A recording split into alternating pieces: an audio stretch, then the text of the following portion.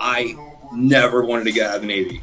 I found this job, and it was, I mean, it was like, it blew my mind. I was like, holy shit, I get paid to do this. Like, I love being a deep sea diver.